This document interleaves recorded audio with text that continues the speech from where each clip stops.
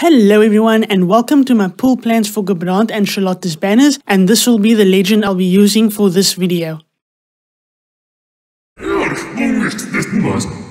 With the release of Divine Odin, Gabranth gets his FR and BT plus weapons. Now, do I think he's necessary? No. I did get his stuff over on JP, but I never used it. The same goes with Layle's burst, never used it. Pain and Rude also get their C90s here.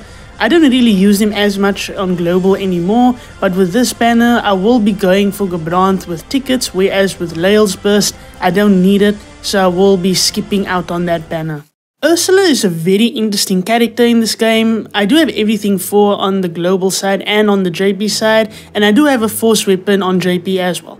Now, I don't really think that she's necessary at all unless you really like her. Cinque also gets her C90 here, but I do have everything for the both of them on the global side of the game, so for this banner I'll be skipping. Fujin's force weapon is one that I skipped out on JP because I knew I never needed her, and to this day I still don't need her. And whereas with Caius, he does get the C90 and a rework. It's a very nice rework, it's great. On global I have everything for him including the burst, but for Fujin however I don't need her because, well, I don't think she's really necessary going forward, so for this banner I will be skipping.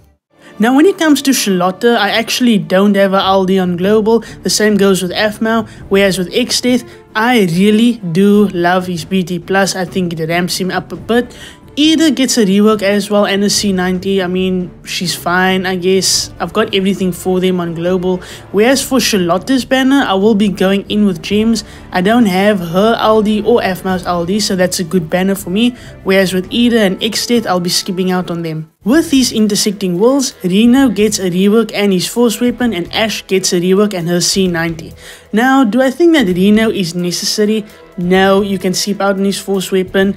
But with this fight, I actually hated this Shinryu fight just because it's the dragonflies and they are just annoying to me in this game.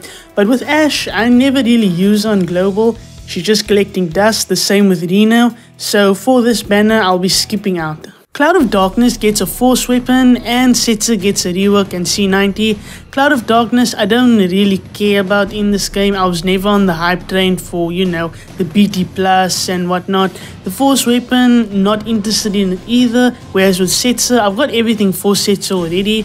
So for this banner, you know, I might actually throw some tickets just to see if I can get maybe Cloud of Darkness burst and or the force weapon, but for this, it most likely is going to be a skip for me. Now, there was a seasonal campaign banner featuring Zack, Laguna and Kieran's bursts and all of their weapons. Now, I'm sure Global could do things differently, but for this banner, I have everything for all of these characters. I've got their bursts as well, so this banner is a skip for me. And that concludes my pool plans. Now you can let me know who you want to go for, or if you want to give the video a like, you can. If you enjoyed it, you can subscribe for more content from me. But other than that, goodbye everyone.